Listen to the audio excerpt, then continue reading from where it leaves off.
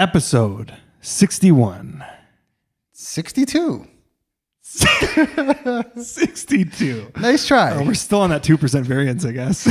Still on that floor plan variance. We're on episode 62 where we look at the July market numbers and all their glory. And spoiler alert, they're not very gloriful. It's not that's a good word. Yeah. No, they're not great. Let's just break that out of the box right away. But we do talk about cookies and terrible trips to a specific town. This Ontario town makes people mad. I got a new public enemy in this episode. Tune in to find out which Ontario town is blacklisted. The vigilante is moving north. Euromark. Enjoy. Welcome to the Toronto Livings Podcast, a conversation about all things Toronto with a focus on real estate, the culture, and of course, the food. I'm Mark Savel. And I'm Joey Virgilio. And we're realtors with Sage Real Estate working together as a Toronto Livings team with a focus on helping you buy better, sell higher, and of course, having a little bit of fun along the way.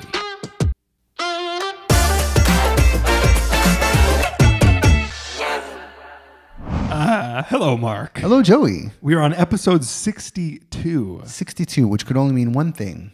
Which means, what does that mean? July market update time. July market update. Episode 62 was meant for a July market update. Yes. And it was meant for it because we didn't do one in June. We didn't do one in June or the month before. I don't think. Maybe probably. We did. You're probably right. Yeah. It's been a little while since we've delved into the numbers. It has. And I think that people are dying to know how bad is things out there. BlogTO is definitely dying for some headlines. That's for damn sure. Let's get into it. This month we'll look at July's numbers and kind of talk a bit further about that. But let's start as we always do. Yeah. How was your week? And where did you eat? My week was good. My long weekend, not so good. Yeah. What happened this long weekend? I was trying to keep Euromark alive. Yes. I'm officially announcing Euromark is dead. R.I.P. Euromark. He was supposed to live forever. He was. He had such high hopes 2 weeks ago. It's never going to change. 14 days in North America. Yep. Wiped it out. But we tried to revive Euromark last week, and me and Age wanted to head up to Innisfil. Yep. We often go there. We like the beaches. We love Friday Harbor. We're often, going for restaurants, take a quick jaunt up. It's like an hour, maybe an hour and a half to get there, which is the perfect amount of time where you feel you're out of the city, but you're still close enough to, not spend 3 hours in a car. Yep. Anyways, we go to Innisfil, and I wanted to go to Innisfil Beach because it is a beautiful beach, incredibly clean, so well kept. You're right on Simcoe. It's gorgeous. You ever been? Yeah. You've been? Okay. Well, I got some bad news for you. You probably never go back. And spoiler alert, we're not talking about poop on the beach. This is a different headline. Nothing to do with poop on the beach. Because I didn't even make it to the beach. Yeah. So we roll into beautiful Innisfil, down the main strip, and we get to the roundabout where you go to park your car. And there's about 10, 15 cars ahead of us. Beautiful summer long weekend. Makes sense. What throws me off is there's like 4 or 5 crossing guards or like guys with their crossing guard suits on, and they're talking to these people in the cars. And like, what could they possibly... Aside from like have a great long weekend, what are you telling these people, right? Maybe they're talking about poop on the beach. I don't know. Just the warning flag. Yeah. So we get to there, and so the girl says, "Oh, the next guy will tell you what's going on." I was like, "What's going on?" So I go to the next guy. I'm like, "Hey, man, what's going on?" He's like, "Where are you from?" I'm like, "Canada." "Where are you from?" Like, "Where are you going with this? Where am I from?" He's like, "No. Are you from Innisfil?" I'm like, "No, I'm from Toronto." He's like, "Oh, unfortunately, the beach is near capacity. You can't come in here. It's residents only." Ooh. Very polite. I got to say, he's very polite. I'm over exaggerating the tone of his. He was very, very kind through it all. And I said, like, you mean I can't go to the beach? He's like, "No, you can. You just can't park in this lot. You have to go park elsewhere." So I was like, "Oh, I saw another lot just up the street." He's like, No, that's also for residents only. Oh, get out of here. Got to go find a back street. So I'm still pretty pumped. Yeah, I'll find a back street. How bad can it be? Yeah. And AJ's like, no, there's spots. Like, I see spots. Tell them there's spots. And I'm like locked in conversation with this guy. Like, no, just trying to be a good Torontonian. Man, do I wish I said something else at that point in time, because we went to the back streets. They're all resident only parking. You need a permit to park basically anywhere in Innisfil, remotely close to the beach. Oh, get out of here. I was so upset by that. Oh, and that's an hour and a half drive. Hour and a half drive, which essentially made Innisfil public enemy number one. I am like so turned off by that town. That's so brutal. Because now it got me thinking, like we talked about this in previous episodes. Should you be allowed in our Toronto streets then? Yeah. People of Innisfil? That's so funny that you bring that up because I was against this and I was like, why are we ticketing people? And Innisfil, I didn't expect this from you. Dude, it was intense. Like we drove for a good 10, 15 minutes trying to find parking. We're like, okay, if we have to walk 1.5 kilometers, no big deal. Like it's fine. I get it. Euromark is here. Euromark is coming back. Well, he wasn't. Gets worse. So now I said, you know what? Screw this. We try to have like the nice organic beach day. I go, let's go to Friday Harbor, the man-made beach town or whatever you want to call it, resort town. And they have a public beach there. We often go there. Like we will on family day in February, we walk out into the middle of the lake and we use that beach to walk out there. It's like a tradition. So I go, let's go to that beach. She's like, great idea. Pull up in Friday Harbor. We park, we walk, we go to the beach. We're sitting there 2-3 hours. And I notice everybody has these like green little wristbands on, which we didn't have. It's like, whatever, maybe they're just like people living here type thing. Go to the washroom. I come back and the lady's like, sir, do you live here? You got to be kidding me. I go, what do you mean here? No, I do not live in Innisfil nor Friday Harbor, but I live in Canada. And this is a Canadian beach, I'm thinking in my head. She's like, oh, sir, well, to use this beach, it's $20 per person. Oh, man. I'm like, ma'am, I've been sitting there for 3 hours. No one said anything to me. It's a beach. No, it's a private beach now. I'm like, but isn't this public to Innisfil? She goes, but you're not from Innisfil. Oh, man. So Innisfil, public enemy, number one. And if any of you people come on the Toronto streets, I will be ticketing and charging and forcing a $20 Toronto surcharge. That is crazy. Yep. Oh, I didn't realize they were so strict on that. Dude, it sucked the fun out of summer. Yeah, I would have lost my, I would have killed, that's the death of Euromark right there. That would never happen in Europe. Now, if they did charge you $20, you'd probably get a sun chair, an umbrella, maybe some spray for your face if it's a little hot. A drink in one hand. A drink, something. This wasn't even a towel. This was, you want to step on our beach? $20. That's crazy. Per person. Per person. Yeah. So Age was like, she was, that's ridiculous. We're not going to pay $20 we've been here for 3 hours. Yeah. So all of a sudden you're going to charge us?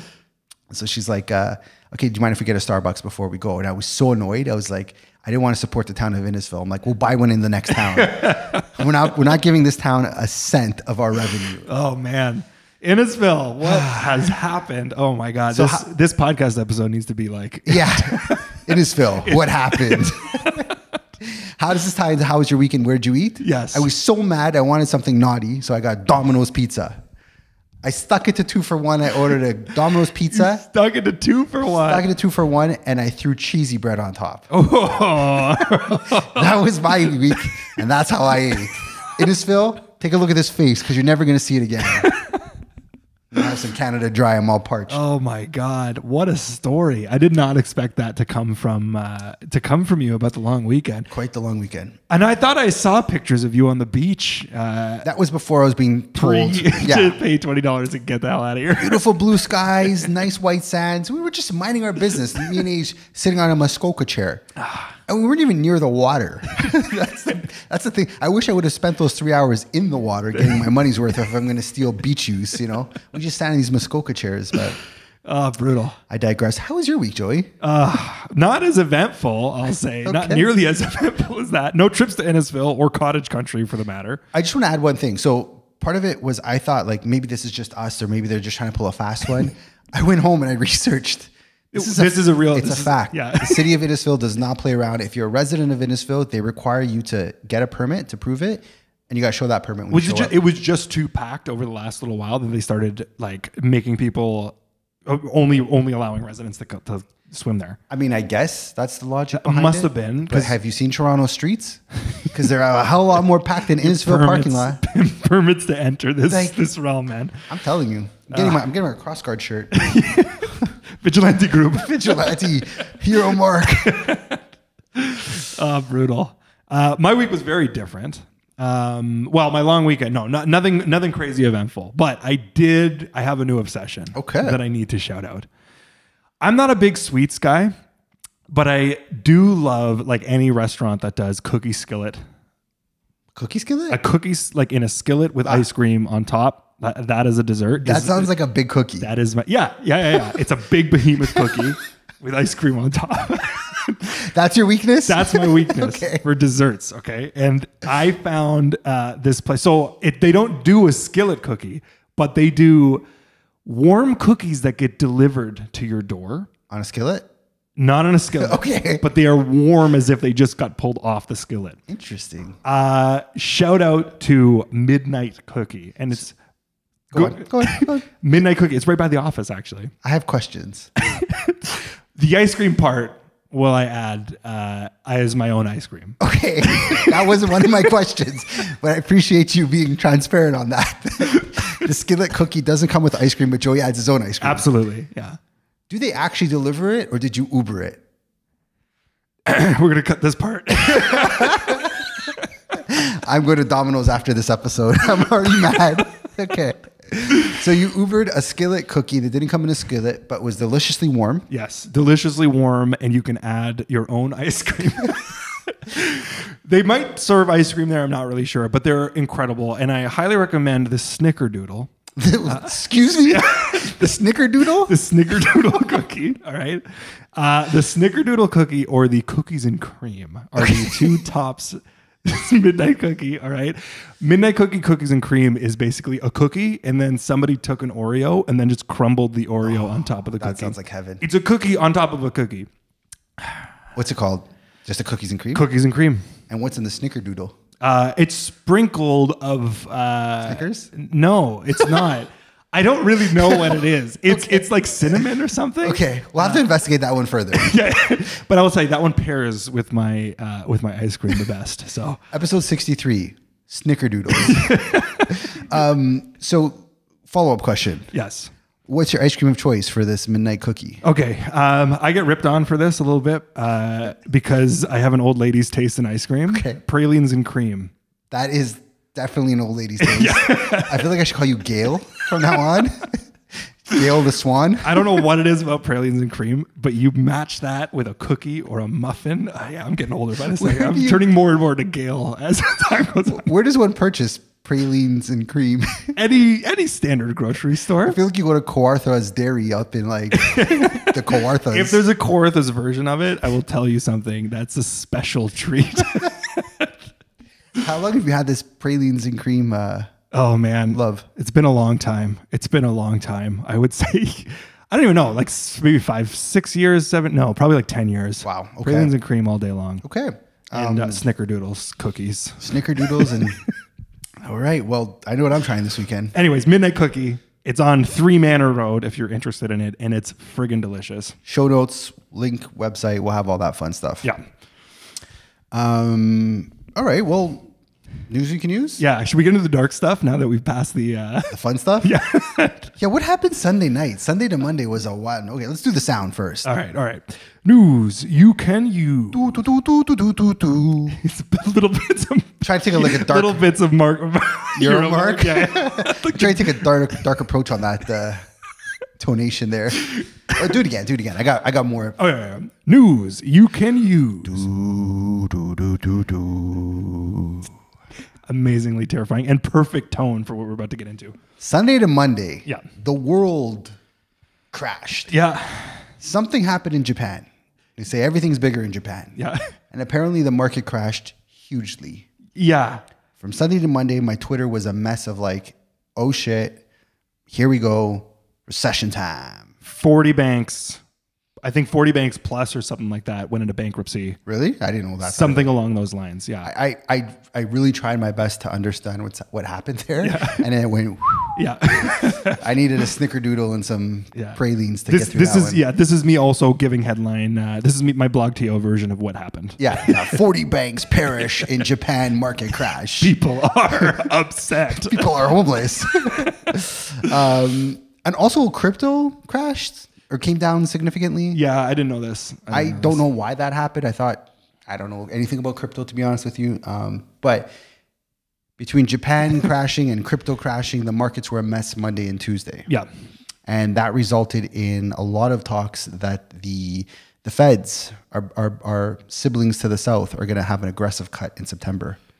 So that's the light at the end of the tunnel we're talking about? That's the word on the street. Well, the word on the street was that they were going to have an emergency meeting and cut it in August. But that street was actually Twitter Avenue. Whatever happens on Twitter Avenue is usually over-exaggerated and doesn't happen.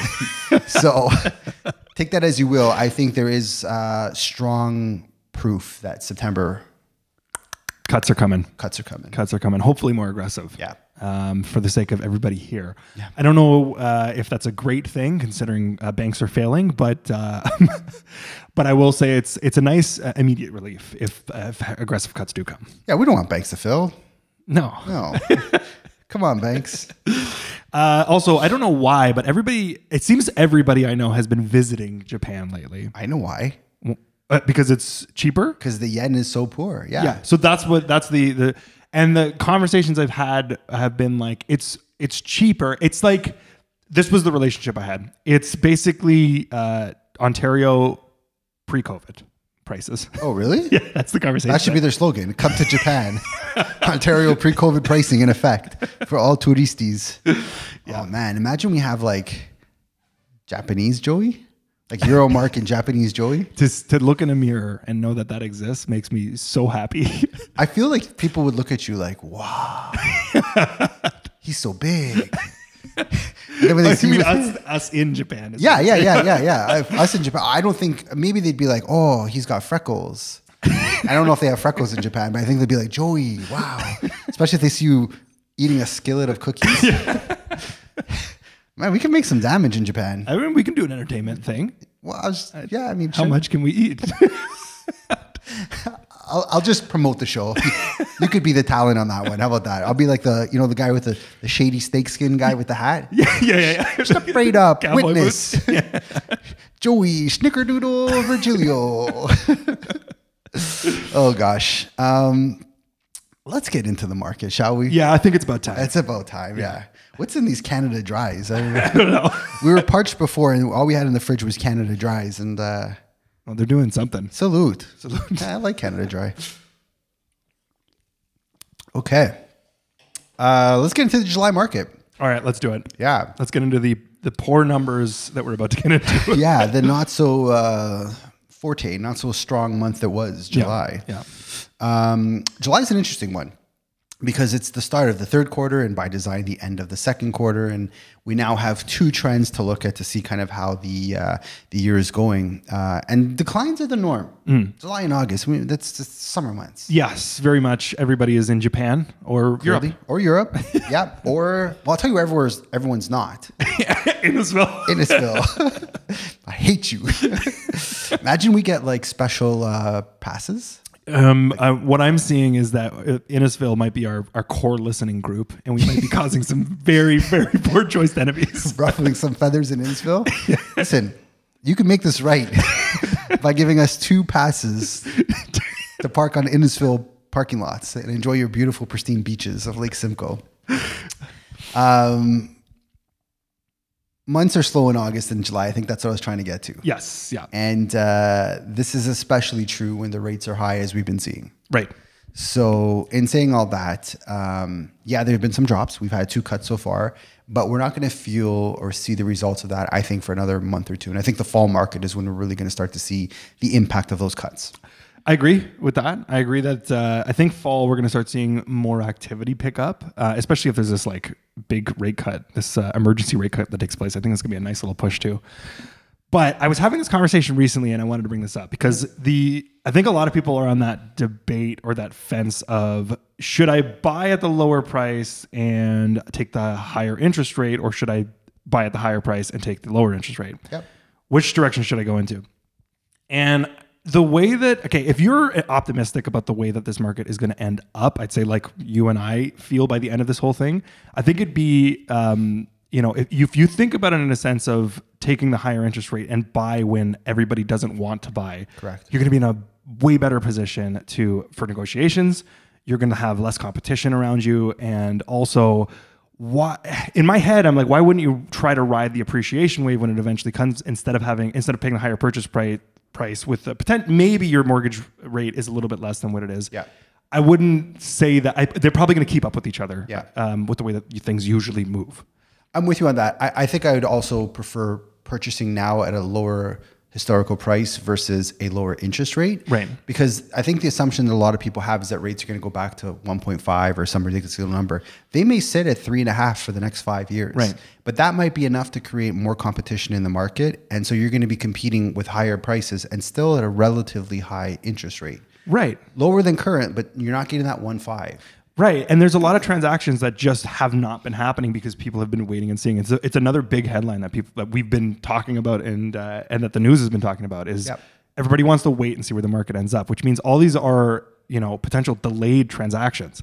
And when things kind of just cool and there's not as much aggressive motion in like it's either going to tank or it's going to take off, I think that's when people will start dipping their toe back in the water. And those are just waiting to happen, basically. Yeah. And I think the biggest opportunity, and we're going to get into it, is in condo world. We've been saying this for a couple of months, but it's just time and time again, you're just seeing these prices where I scratch my head. I'm like, whoa, that was definitely 150K more 2 years ago. Right. Like this absolutely makes sense to buy something like this. And I'm very bullish and very strong feeling that, 3-4 years out from this, because there's been no new construction starts in the city for the last year and a half, we will definitely see a sharp run up on condos, I think, in the next, call it half a decade. Yeah. Because that continues to be the most affordable option. And I think we're going to see some good appreciation in condo world in the next 4 to 5 years. You know what? They've held their own over the last little while too. Yeah. Not to dive. We can get more into this as time goes on, but they've in terms of volatility, they still hold their own. Yeah. Yeah, no, for sure. And I think, like, as I was saying before, as we get into the start of the third quarter, I kind of went back and looked at what the year's been so far, just to kind of get a better kind of reading on where I think this quarter is going to be ending up. And like, we'll get into it. June was quite dismal. July is also, shitty numbers. But the second quarter overall actually had a sharp improvement from the first. Right. And that was with no rate cuts whatsoever. Right. The second quarter did really start to pick up. So I do think the third and the fourth quarter of this year, we're going to probably see the strongest kind of side of it. Yeah, I think so. And it's going to, all things considered, we should add, as part of Japan crashing, there was also fear of war in the Middle East and a whole bunch of other, black swan events that could definitely curtail future trajectories. But barring none of those happen, I definitely think we're probably in store for a stronger 2025 than we have for 2023 and 2024. Let's cross fingers. Yeah. I mean, and this is all, we're taking the concept or the mindset of this is all really good news if you're a seller. Yep. So the future looks really good if you're a seller. But right now, if you're a buyer, right now is when it looks good. It's really good for you if you're a buyer. Yeah. Oddly enough, the second quarter saw 1,300 more properties sell than the first. Average prices increased by $150,000 and days on market declined by 11. And I love days on market for various reasons, but mainly because it shows the kind of aggression or the activity in the market. So when you see 11 days is a big jump for it to come down. Yeah. That's a clear indicator that people are back in. The buyer sentiment is starting to pick up a little bit. Exactly. Yeah. They're not letting things sit for 30 days and then trying to go for blood, basically. Yeah. And I think like we've been talking for the media for the last about month and a half, how poorly, especially the condo market is. I've definitely seen signs of life in that in the last 2 weeks. Just going out there, some of my listings and taking out a couple buyers, like I'm starting to see these ones that have been sitting for 35, 40 days. Starting to get snatched up. Yep. Yeah. Activity is definitely picking up for sure. We've seen it on our listings. We've had some that have been up for a while and it's just been like, okay. All of a sudden. This one property in particular, I won't mention it, but got 5 showings this week. Yeah. We didn't have 5 in the whole month of July. Yeah. All of a sudden, it's like 1 week. This weekend, 5. So something's happening. Yeah. There's movement in the air. I think. Okay, so let's look at the market overall. June kind of ended off weak, and we saw that trend carry into July. So month over month, sales in July were down 13% compared to a weak June. Right. Prices declined by nearly 5%, and this is on average GTA. So take this with a grain of salt. Yep. And days on market increased from 30 to 36. That's a 20% increase. So just as I said, the second quarter looked good because it came down. Well, this is an indication that the summer months are looking slow because it's going back up. Yeah. But seasonality. Yeah, I think that's a really big piece of it. And again, we're talking about month over month. So this is we're in the depths of July was the depths of the summer. Yeah. So we definitely felt it when everybody just decided to pull away for a minute. Yeah. And it's reflecting. It's very much reflecting of what's happening in real life. Yeah, for sure. Looking at the 416 sales. Yeah. All segments, detached, semi, towns, condos, they all saw a drop in sales. Yeah. In transactions. Thank you. Yes. We don't use the S word in this podcast. Yeah. We identify as transactions. 416 transactions saw all segments come down. Semis, our beloved semis, had the biggest drop, 27%. 27%. Less transactions. Ooh, I almost said it again. It feels dirty. It feels like Innisfil. Yeah. And semis also have the I guess benefit. I don't know if you call it a benefit, but the fact that there's very little numbers in semis. Yeah. So those percentages look very large whenever they move. Good point. So what Joey's saying is there's less inventory of semis than detached and condos. So when an effect happens, it's more pronounced. Yes. Agreed. Detached. Well put. No, thank you. Must be the Canada Dry. Detached homes were down 19%. Yep. Townhouses were down 12%. And oddly enough, kind of what we alluded to, condos were only down 2%. Yeah. So I definitely think we may have bottomed out. I don't know. Let's go. There's still a little bit more pain to come in the condo world, I think, for the few months ahead. But they've been in the spotlight for having inventory pile up. And April and May were looking strong with 1,300 sales. But it's trended down, and we're down to 994 in July. Yeah. But we've had less movement than the other segments. So people are still pumping along in condo world. Yeah, 100%. There is a huge. This was a question that like. I don't know. Should it be brought up topic? This could be a whole other episode that we make about it. But, do we have a housing crisis, or are we just building a lot of the wrong product? Right. That's great question. It is 100%. It's a deep topic to get into because, the condo market that's had the worst headlines and the worst press over the last little bit. The most inventory. Still funny, not crazy volatile when it comes to price points. But it's seeing its turmoil right now. Absolutely, and so that's what got me questioning. Like, we talk about we have a housing crisis, but like, I don't know. There's a lot of inventory out there. Yeah. We just built the wrong type. Right, little studio apartments are only helping a very specific type of person. Yep, you cannot put a family of four in one. Last I checked. Nope. Yeah. No, it's kind of tight. They did get, and more on I pulled these news headlines because I was like, they have been getting a ton of press. That is a terrible press. So again, if you're a buyer and you can brave through these, I wanted to read these out loud so you can feel them and then understand that 99% of people feel the same way.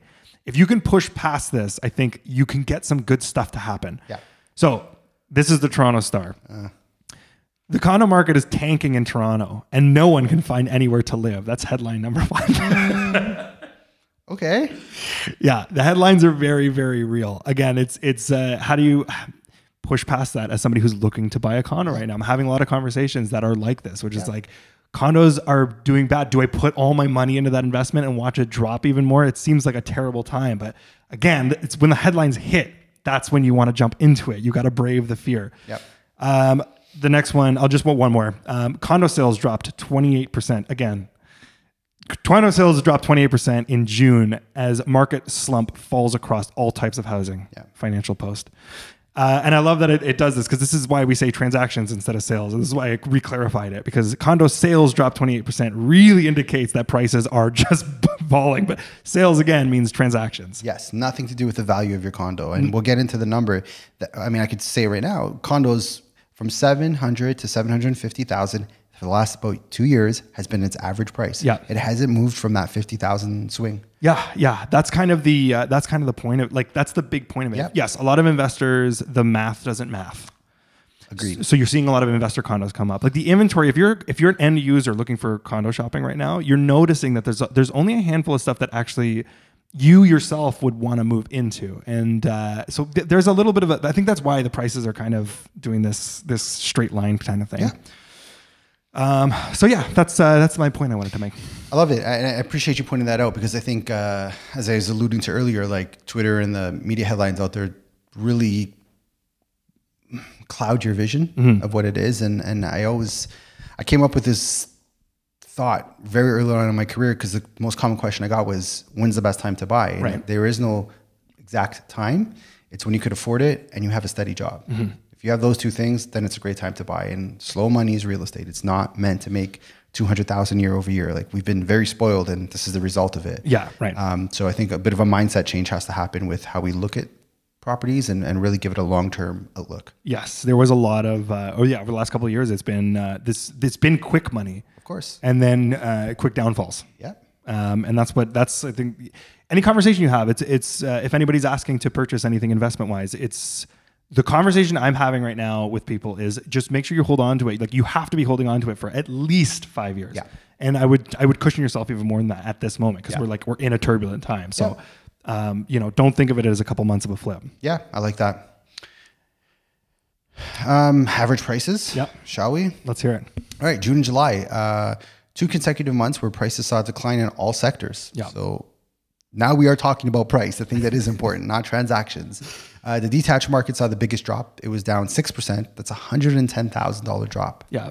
Again, seasonality. Don't panic. It's summer months. Euromark was gone. This is the norm. Towns were down 4%. Yep. Semis were down 2%. But in June, they saw a 9.5 month over month. So we're seeing still a trickle effect of townhomes being impacted by the market. 9.5% drop. Yeah. In June and then 2 in July. And then condos had the slightest, as we were saying, the slightest price adjustment, down 2%. 2%. So as bad of a rap as they're getting, they're still holding steady with their average prices. Yeah. They started the year at an average price of $710,000, and they're currently at $748,000. And if we go back in our super spreadsheet, 2-3 years, it's kind of that the trend's been there. It's been on that line. Yeah. 100%. It's less volatile, even though what you're going to see in a second when we get into months of inventory, it has a lot of inventory. There's a ton on the market right now, but still, it's not blood on the streets. Yep. I think it's always going to boil down to, do we need to sell? And then maybe we'll just hold it for longer if we can't. Yep. 100%. Should we get into months of inventory? This is where you shine, Joey. Okay. Shine your light. Okay, so months of inventory is here. I'll re-explain as I do every time. Months of inventory is basically the amount of time it takes for us to run out of inventory on the market if we were to stop any new listings from being uploaded. So 1 to 3 months basically means it's a seller's market and we sell out in 1 to 3 months. 4 to 6 would be balanced, and then 6+ would be a buyer's market. So this is going to feel pretty rough compared to what we've been talking about over the last little bit. And I kept having this sentiment of like, we're talking this buyer's mentality, but still we managed to, the numbers still read as a seller's market. Not this time. This one's going to feel a little bit rougher. Okay. So the tightest inventory awards, as we usually go through, the first place goes to semis. Wow. So they hold their place as they have for the last, I don't know how long. Yep. But they went from 1.9 months of inventory to 2.4. Okay. So we're now getting to that point of like, oh, what's happening? Yeah. That's more than I'd expect. And keep in mind, this is the whole GTA, not just Toronto. Second is townhomes. Second place goes to townhomes from 3.1 to 3.7. Okay. So those two segments still in still in sellers markets. Right. Okay. And they're right about to cusp into a balanced. Okay. Yeah. Now, this is where it flips because the third place goes to detached homes, and detached went from 3.4 months of inventory to a whopping 4.1. So we've officially crossed that line. 4 is where it starts, and detached homes are officially in a balanced market, according to the numbers. I'm going to share some insight why I think so. Okay. Kind of alluded to this before. Detached properties, I think, represent the biggest of low-rise housing, the biggest type of inventory of low-rise housing. It also includes everything from your $800,000 bungalow to your $10 million bridal path. Bridal path isn't $10 million. Your $30 million bridal path mansion. And as you know, everything over $3 million now has a higher land transfer tax. That market's really slowed down. The uber luxury market's not as hot as it was in years prior. True. So when you hear detached in a balanced market and your budget is 1.5 million, you're still going to be having a very tough time. It's still very much a seller's market. But if your budget is 3 to 30 million, yeah, it's pretty balanced. You might get some negotiating on that one. So just a little bit of context when we're talking about detached. If you're looking in 1.5 million for detached, it's still competitive. You know what? That's very, very good that you bring that up because each of these, we were talking in the grand scope of all of these things. So this is across the board and for all price points. Yeah. But nonetheless, there is opportunity depending on what your price point is for detached. Definitely. Yeah. And now I'm going to talk about condos, which this is the one that hurts probably the most. Should I earmuffs? You might earmuffs on this one. Condos officially have hit 6 months of inventory. Wow. Yeah, there is, if I'm not mistaken, I don't have it pulled up, but if I'm not mistaken, I think there might be 8,000 to 10,000 on the market currently. And I could be wrong, so don't fact check me on that. But you should tweet it, and it doesn't matter. If you put it on good point. Tweet, yeah, I'll put it in the streets. Yeah. Tweet it in the streets, and it's fine. 6 months of inventory though. Yeah. Now that is the first segment, and I do not know how long that we've officially hit on paper a seller's market, or sorry, buyer's market. Yeah. Yeah. I mean, bad news per se if you're a seller. Incredible news if you're a buyer. Yeah. If you're a first-time buyer who's like, this Toronto market's insane for the last 5 years, this is your window. Yeah. And it's not going to be open forever. You don't have to rush in. No pressure here, but you should really be considering getting your ducks in a row and taking a closer look at the numbers. Sit down with someone, crunch, analyze. Yeah. See if you can make sense of the carrying costs. See how it compares to the rent you're possibly paying. And this is a good opportunity. It is. And we're also in this decline in the interest rates. So you know, I mean, in an ideal world, if you can make the math, if you can carry that service cost for the next little bit, I would be, and I'm going to bite my tongue for saying this, but I would be optimistic that by, you know, let's say you take a 3-year fix, by the end of that, you're going to be in a better situation than you started. I think that's a fair outlook. Obviously, we're not holding you to it, but that's realistic to think about. And you brought up a really good point, is in all other market outlooks we've had for the last 2 years, the question has been, how high can we go in terms of rates? There was no end of sight. Every cycle was, we're going to keep increasing these rates. This is the first time where we've seen 2 cuts. And the sentiment is that there's more coming. So we have to mind shift a little bit from where we were 2 years ago of like, oof, oof, oof, to like, yay, yay, yay. Yeah. Well said. Right? I think that's the big difference here, that before we didn't know where the end was in sight, and we still don't, but we at least know that relief has come. Yeah.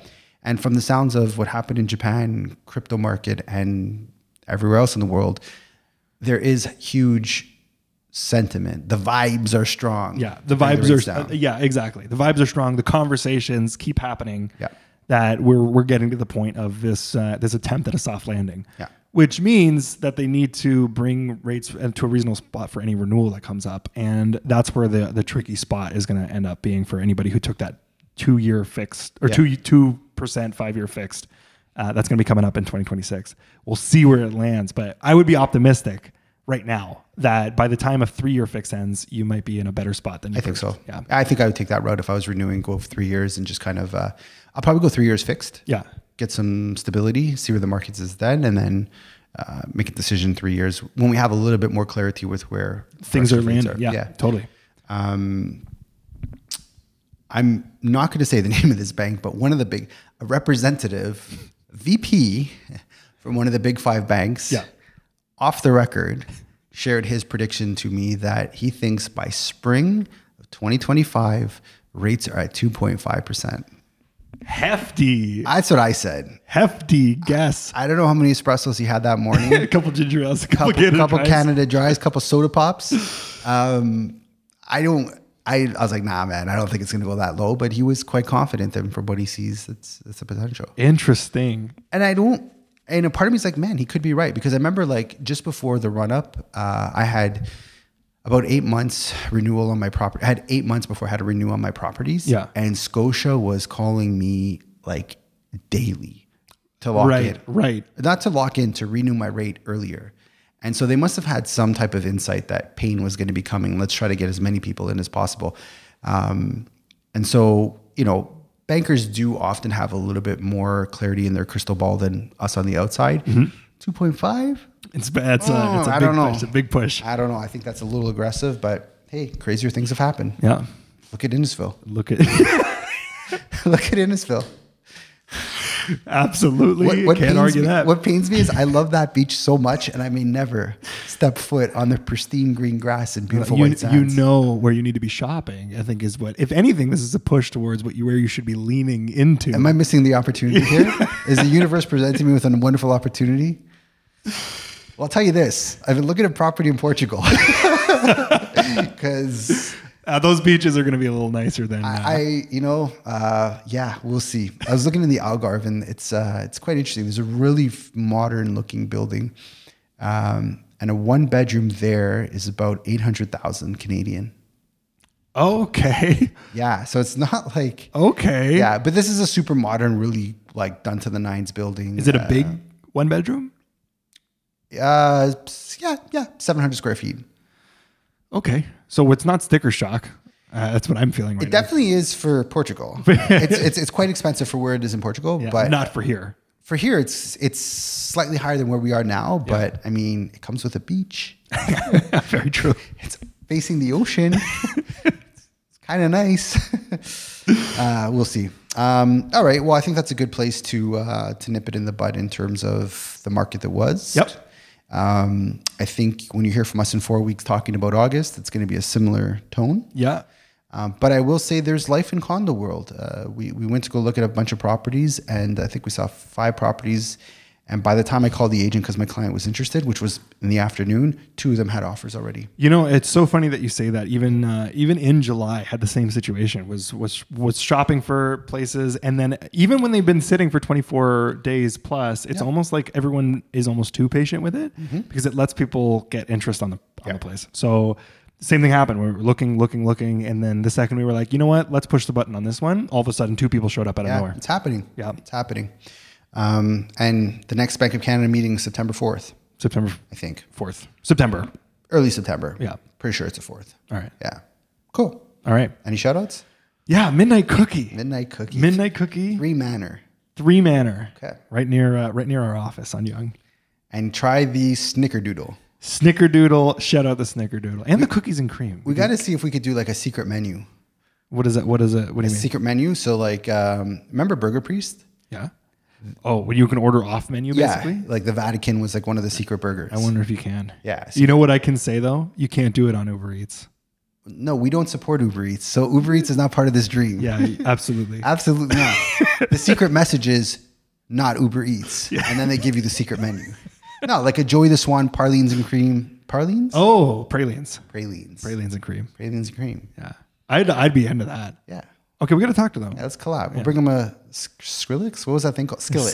Skrillet's a DJ. Skrillex is a DJ. Bring them a Skrillex. Bring a Skrillex. Have a next party. Skillet. Okay. Shout out Midnight Cookies. Shout out Midnight Cookies. Shout out Domino's. I've been a long time Domino's pizza fan. I have. Yeah. So 2 for 1 and Domino's. 2 for 1 still number 1. Domino's is a close second. The sauce in the peak of my acid reflux was hard for me to digest, so I kind of veered away from it. But I still go back on those rough weekends. Oh boy, like what I had. Yeah, we gotta have a pizza talk at some point. Was it Brooklyn Pizza's your go-to? North of Brooklyn's amazing. North of Brooklyn's your go-to. Yeah. Actually, I had They do a special pizza once. I don't know how often they change it. Once a month, maybe. The Maui Wowie. Is that from North of Brooklyn? North of Brooklyn. Maui Wowie? Incredible pizza. Is there fish on it? No fish. It's pineapple sauce and bacon. Oh, bacon's good. Bacon's good. And there's one more ingredient. Oh, jalapenos. Bacon, jalapenos, and in that, but the pineapple sauce is the special touch. Sauce? Yeah. Oh, it's not chunks of pineapple? It's not chunks of pineapple. I try it. It's worth it. It's worth it, eh? Yeah. It hurts. When I order them, I eat too much of it, though. I tried my best to get through the large, and I usually fail at a couple of slices. It defeats you. It defeats me. Wow. These days, my gut, I've just taken not good enough care of it over the years. I was not expecting. I thought you definitely conquered that. All right. Well, shout out the Maui Wowie Pizza from North of Brooklyn. Yeah. And Domino's. Vámonos, Domino's. That's all I got. Yeah, that's it. All right. And no shout out to Innisfil. No shout out to Innisfil. No shout out to Innisfil. Unless you give us free tickets. 2 free tickets to your beach. Oh, God. This is what this podcast has come to. Begging the lonely town of Innisfil for access to their public beaches. Of course. Our loyal listeners. Oh, gosh. Thanks for tuning in. Enjoy. Thanks for listening to the Toronto Livings Real Estate Podcast. You could find more information on how we work over at torontolivings.com. Be sure to sign up for our newsletter to get price reports from over 150 different neighborhoods in the city each and every month. If you got any value, please like, subscribe, and share with your friends. And if you made it this far, thanks for listening.